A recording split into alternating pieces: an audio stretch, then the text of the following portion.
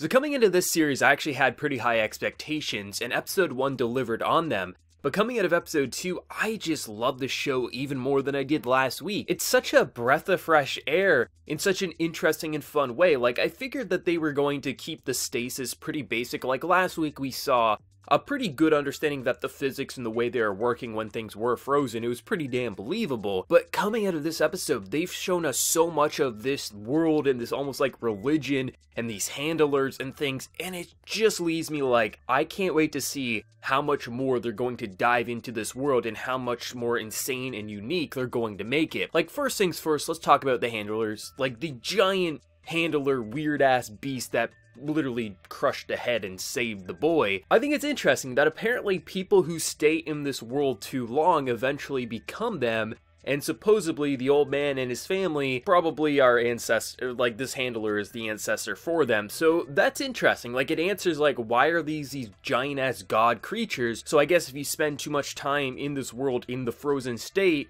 maybe it kind of deforms you or something like that. On top, it's like, not everyone can use abilities in this world, because obviously we know the grandpa can use this like teleportation, but I'm curious if it's just going to be teleportation or if maybe each person, because it seems like they all have like this jellyfish inside them, and it kind of like represents their life force in a way, based on the fact that when that one guy did die, it went into the sun and it woke him up. So it's almost like it feels like their life force, but also their life force is very unique when they're in the stasis world. So I'm interested to see how each kind of like jellyfish inside each person is different in how it kind of interacts with this frozen world. But I think it's interesting because we get to understand the handler and how some people worship them as a god, the herald, but then you have the family who are saying like, oh yeah, that's our ancestor. It's all John who used to come to the family dinner or something like that. I think it's so interesting because just the way the episode functioned, we get quite a bit of information. Like, some of the stuff that gets revealed and you would expect probably would be a few episodes down the line,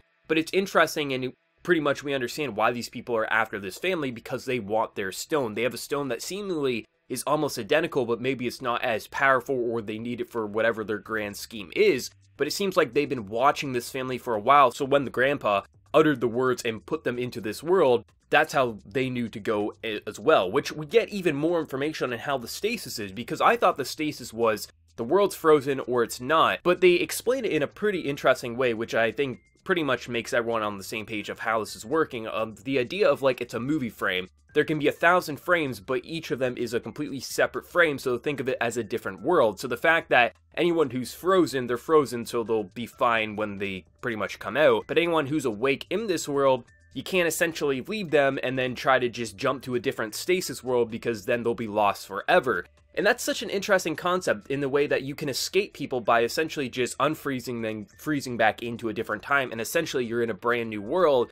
But they can't essentially do that just yet to escape these people, because if they do, they'll lose their awakened family members, the father as well now the brother, who woke up because of that jellyfish coming inside him. And that's unique. Like, when's the last time I've seen an anime that's been actually this deep enough for its world in only 2 episodes, but feels so different? Like, I mean, the opening song is such a different and breath of fresh air for an opening for an anime song there, but still, it's like, I love this show. It's so interesting. Like, the characters are pretty damn fun to watch. They don't necessarily feel like your typical cut and paste cookie cutter character A, character B, insert panty shot here. Yeah, the ending song is pretty damn fan servicey, but it doesn't actually feel that when you watch it. And just the way the characters are interacting with each other, the kind of magical element, but doesn't necessarily feel like the magical element we've seen before, especially with the way the stasis works in this show with the whole teleportation, how objects are frozen and things like that. It's just damn fun. And I'm really excited to see, like, why these kind of handlers are the way they are. Like, why do they protect those who are frozen from other people? Like, what's the reason? Is it more on the religious side, or is it more of a person just trying to be a good Samaritan? And that's going to be interesting to see how it goes. Like, the episode ends in a way like seemingly Juri is about to die, but if you watch the preview,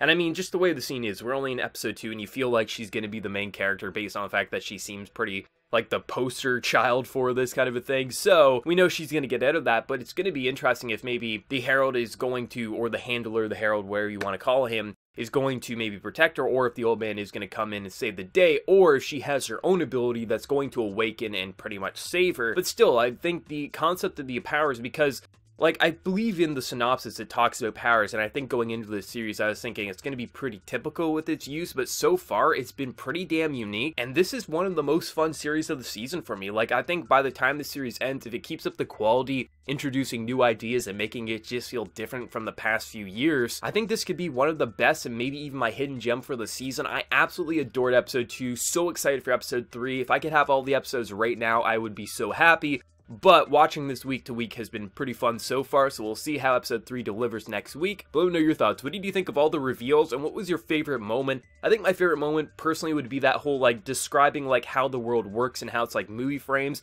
and how when you jump and freeze and unfreeze it's basically a whole new world. Such an interesting way to explain the world and how it works. But let me know your thoughts down in that comment section below, and before you leave, smack that like button, share your support. If you're new to the channel, be sure to subscribe. So until next time everyone, please take care and have a good one.